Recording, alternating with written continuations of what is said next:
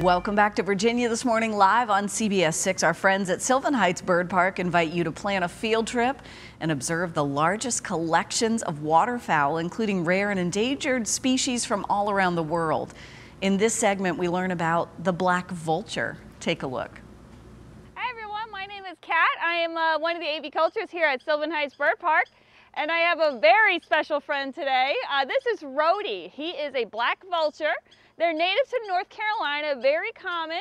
They're also seen alongside turkey vultures, another North Carolina native vulture that we have here, also very common around the United States.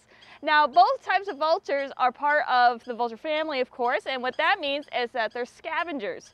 Now, they do eat meat like other carnivore animals. However, the main difference is that unlike predators, scavengers only go after food that has already died. So that's why we often see them on the sides of road eating things like roadkill. Vultures have a very unfortunate reputation for being gross and disgusting because of that imagery of seeing them on the sides of the road eating like a dead deer or something like that.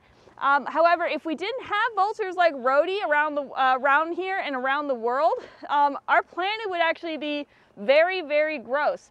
So because they eat things that have already died, they are in fact for us taking out diseases that could harm us even as humans.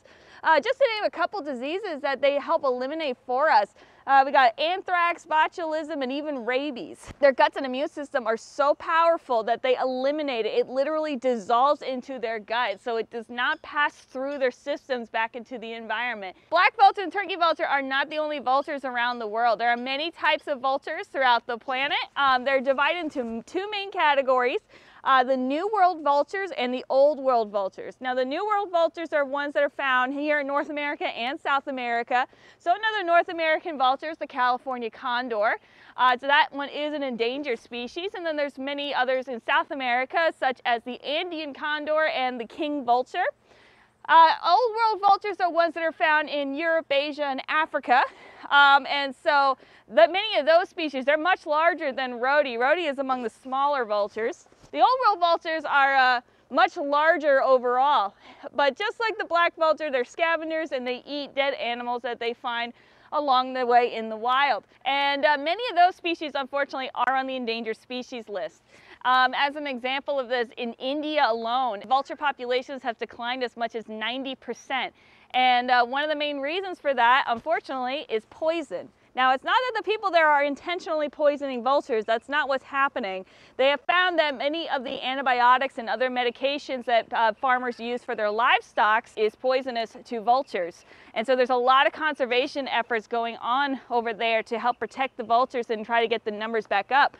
And they have found the effect of having very few vultures over there. It goes back to what I was saying about if we didn't have vultures around, diseases would be running rampant. And because the vultures are not consuming these potentially diseased carcasses, many of these diseases are flourishing, unfortunately, and even more so, rabid dogs are taking the place of these vultures. And of course, we don't want rabid dogs anywhere.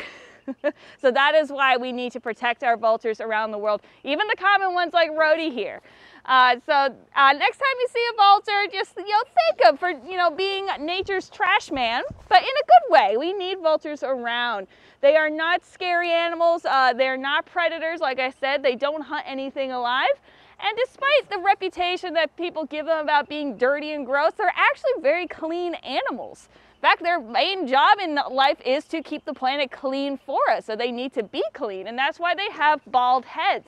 So he's got this nice bald head here, and it's a lot easier to clean a bald head than it is to clean feathers. So you can imagine a vulture like Rhodey loving to go inside his nice meal and food, and really go for the real meaty bits. And so it can get a little messy when he's eating that.